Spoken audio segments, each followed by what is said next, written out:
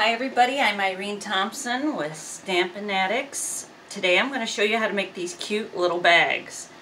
I was inspired by Rhonda, and then there was another bag that I saw that was similar to this that you put tea bags in, but it's really tiny. And I don't know, Rhonda Wade does bigger bags, and she has this whole thing going called Stop Paper Hoarding.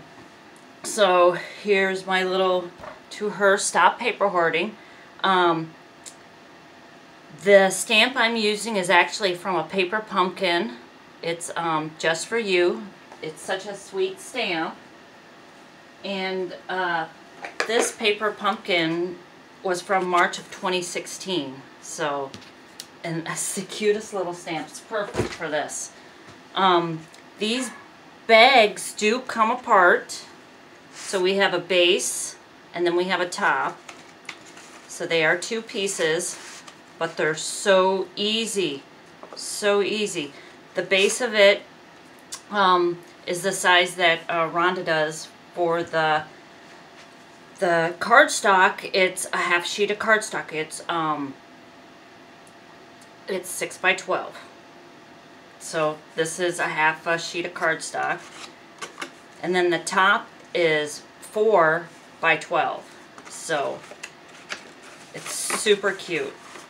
She likes to put like a little ribbon in and give it away or stuff like that. And this original, I saw it on Pinterest. I think it was for tea bags. But I'm not a tea drinker and I like the larger size, so this is what I've come up with. So I am using the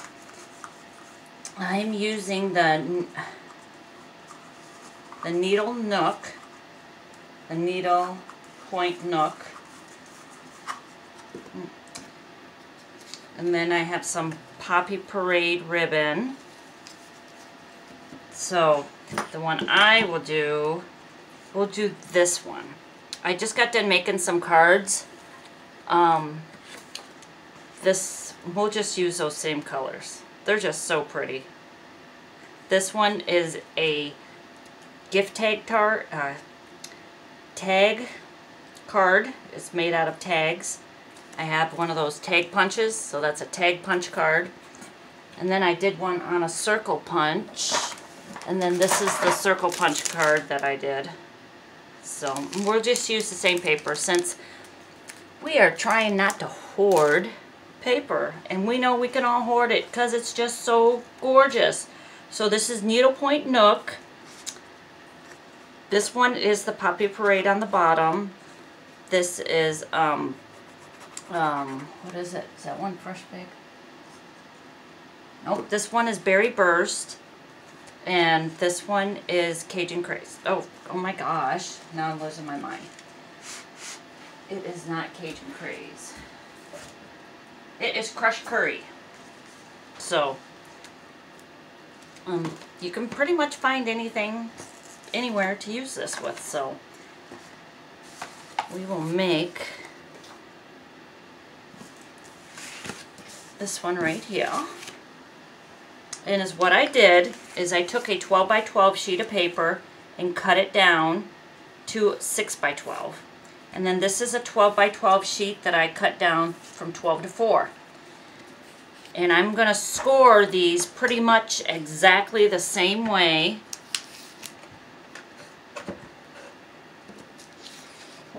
So the bottom piece is scored at 1.5. So if you don't have a scoreboard, you can use your you can use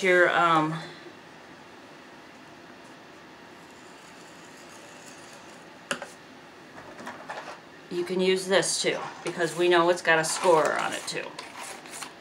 So you can always use that. Okay, so my first one was at 1.5, so I did that along the long side, the length of it. Now I'm going to score 1.5. Then I'm going to go to score 5.5.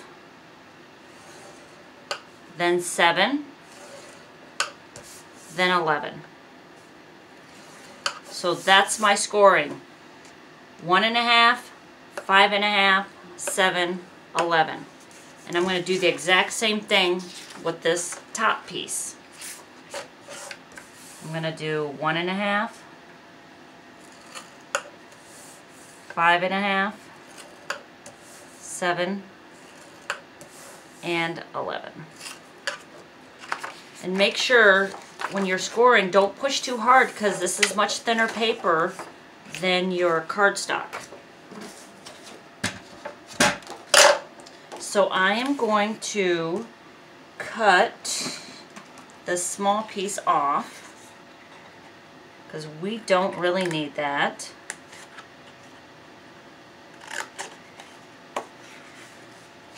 And then I'm going to fold these.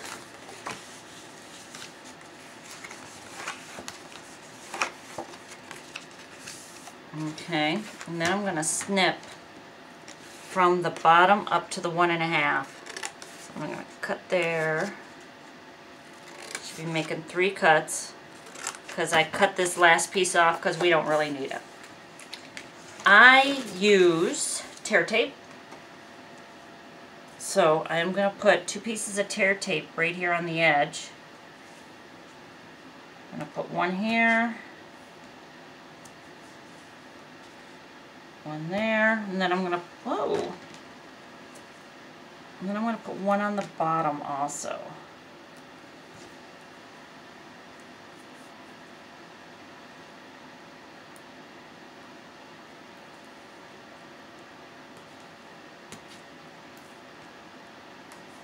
I want it to be nice and secure because, you know, you give it away and people like to share things with other people too, so they might give it away, and it all works for me. Please share. Some bags are just so cute, you want to share them with other people, so. And these are so cute. I mean, you can get 3 tops out of one sheet and then 2 out of one for this, so. Alright, now I've folded it and I've done my creases. Okay. Now this last piece that I scored at 1.5 should fit perfect right on here. So I'm going to tear my tape off.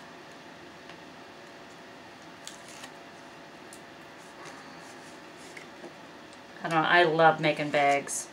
I just love it. It's one of my favorite things to do besides making cards. So you see all of our creases are nice. Now we're going to do the bottom, but I want to, we're going to fold in the flaps, and then we're going to put it right over it. But I want to snip this here. I just want to snip it a little bit, give it a better edge. We'll do that. And then I'm going to take the tape off, or at least the backing of the double-sided tear tape. I'm going to put that down, and then the top flap goes right on it, and there we go. There's the bottom part of the box.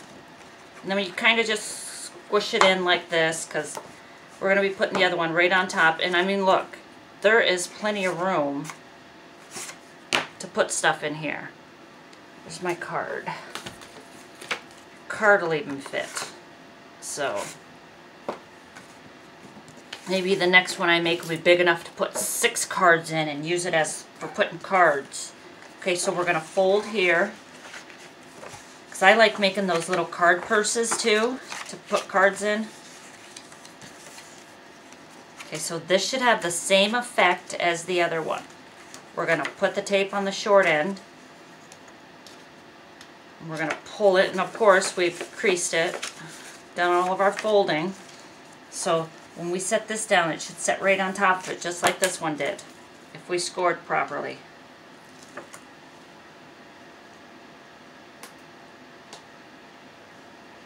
This backside just doesn't want to come off.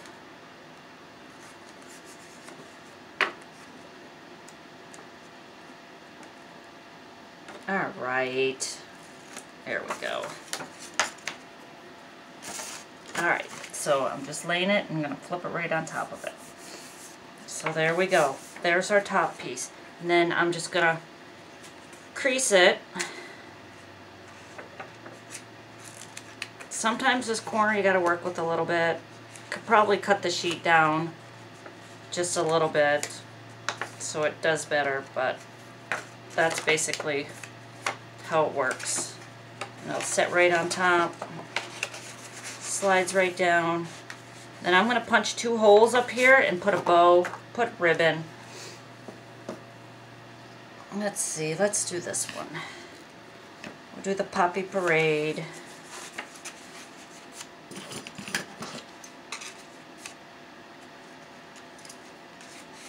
And I'm just kind of eyeballing it. I'm going to put 2.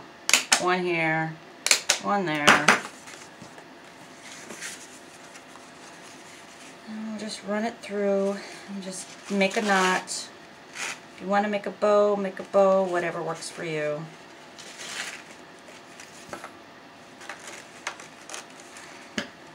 But this is cute. I mean, you can give it to anybody. You can make it with any paper. I mean, you could do it for Father's Day, birthdays, anything, and put something cute in it.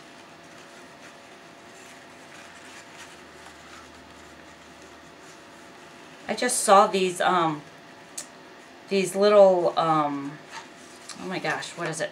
I don't know what it was, a commercial or something. Maybe it was on Facebook.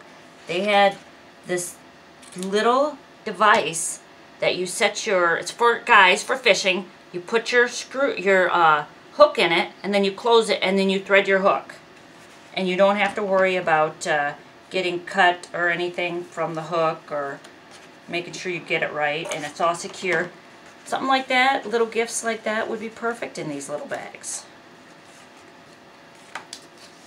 Alright, and then I have on the bottom here, I took a 2-inch punch and stamped. So where's my 2-inch punch? I already have the sheet that I used. Where'd it go? Oh, here it is. I actually took and scored down this edge. This is a 2.5 inch, and I scored so it's easier to fold on the bottom. And I scored it at a 1/2 inch. And so the score line is already there, so it'll fit right there for you. So it's just something I kind of pre-did. And this is from that paper pumpkin. It's a cute one. This one's got Happy Happy, Hooray Grad. So this is all for the graduation. See, I'm a paper pumpkin hoarder too, which I recently started making scrapbook pages for paper pumpkin with my paper pumpkin. So I do those too. Alright, and I'm just centering it, and I'm using the Poppy Parade. And there it is. And we'll just tape that on and put in it whatever you want to. That is, I like that, just for you. I was looking all over the place for a just for you, and then I decided to stroll through my paper pumpkin, and there it was. The one I was looking for.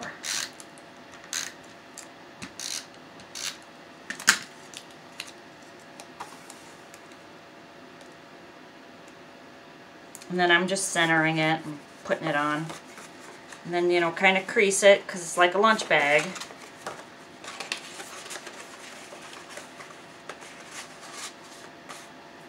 And there it is. How cute. Super simple. And I'll put the measurements down for you for the top and the bottom on this. They're super cute. I mean, you can use any paper, and that's just adorable. And I got to use some of my paper pumpkin.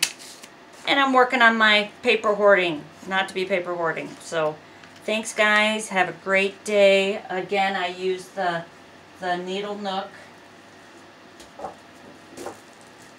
The Needlepoint Nook paper. It is in the Occasions catalog, and it is going to be going away. So if it's something you want to order, I suggest you do it before June. do it by June 3rd. So you guys have an awesome day. Thanks for watching. I hope I inspired you. I would love to see some of your guys' little bags. I just love them. I love little bags. There's just so much you can do with paper. I mean, look at this. So much you can do with paper. And that's from a punch. So thanks, guys. Have an awesome day. And subscribe. It's free. And if you're looking for a demonstrator, let me know. PM me, because I'd love to grow. So thanks. Have a great day. Bye.